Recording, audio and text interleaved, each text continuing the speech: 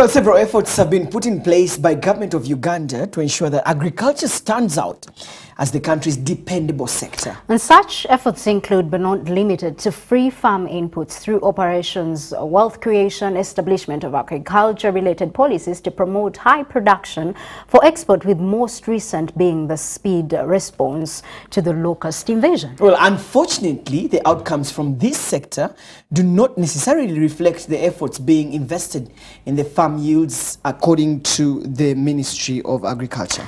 And right now, as Elijah Turiagumanewe, you join us from the Skyline Studios. We want to find out the missing link, and I understand you're going to speak to the Chief of Party at Avsi Foundation, but he also happens to be a poverty reduction and development specialist. So, Elijah, this conversation will probably answer many questions that critics say that as much as government is saying is investing in agriculture, well, the execution is where the problem is. Mabel, a very good evening to you, Mabel and Solomon. We're coming to you live from the Skyline Studios.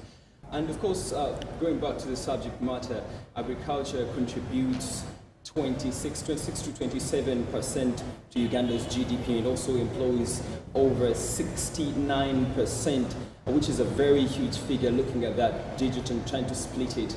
But we see youth here and then being involved in agriculture actively and seeing that they can actually improve the economy.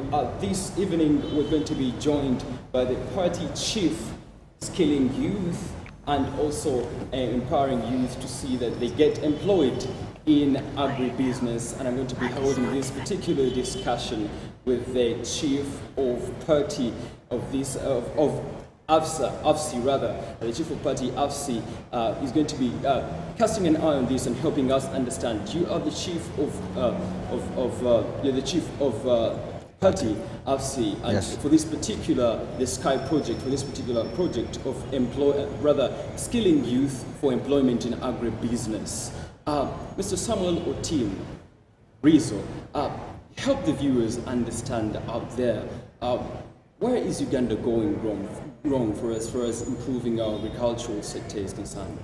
Right, thank you very much. Of course, agriculture, as you just mentioned, has a great potential for the economy of the country, not only in terms of food production, but also in terms of increasing the GDP and employment of youths within the country. It's a sector that, as I say, we are building the aircraft while flying. So we go up and we go down, we tie a knot here and we try to fix it up. According to my analysis, one of the things that are actually missing in the sector is financial access. Financial access for youths to start up, financial access for farmers that are already in the business to increment and improve their businesses.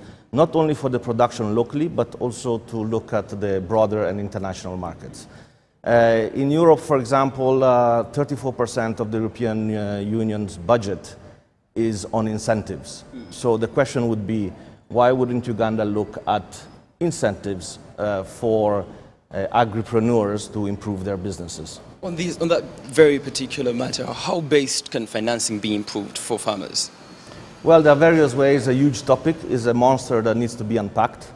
But one of the easiest way is through, of course, government incentives.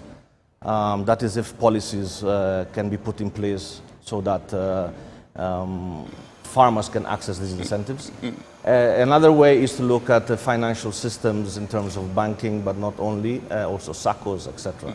One of the downfall of these aspects are more the interest rates that are usually very high and not possible for farmers to access them.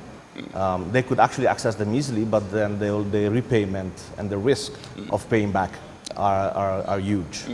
Away from financing, are there particular and unique efforts that you think youth can actually take towards improving the agricultural sector? Yeah, the project that I am actually implementing is looking at youths, creating job opportunities for youths in the sector.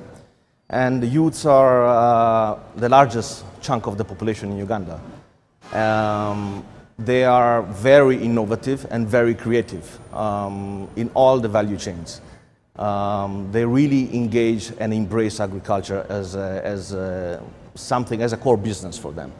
I have in mind, for example, just last week we were hosting an event in one of our institutions, and we did a business pitch competition, and one of the youths that won was a female who started producing paper bags from banana leaves. This is just an example to show how creative a youth can get into. Predominantly, Uganda is an agricultural economy.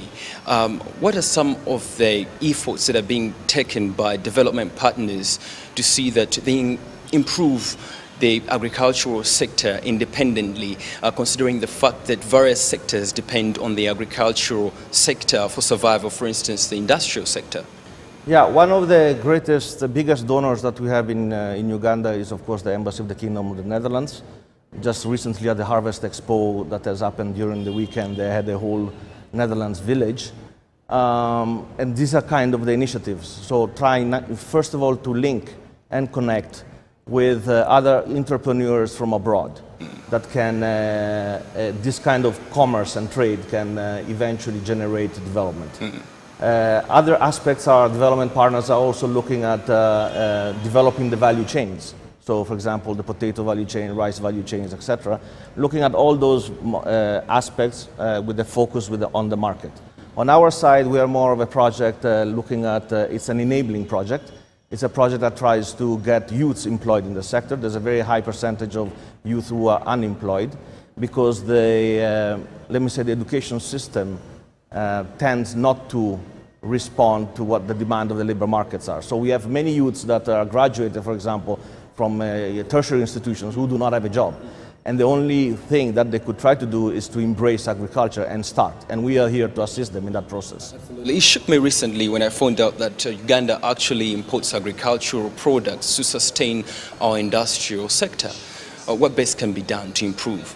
We need to improve quality of our produce because we are producing, but not enough for the country, and the population is increasingly growing. That's one. So look at more at the production level, look at the quantity and the quality. But there's a lot of counterfeit products in the market in terms of seeds, in terms of pesticides, in terms of all the other inputs that are necessary to increase the production. And this is one of the downfall. Because several programs, also included coming from the Embassy of the Kingdom of the Netherlands as well, are looking at specifically developing the seeds value chains.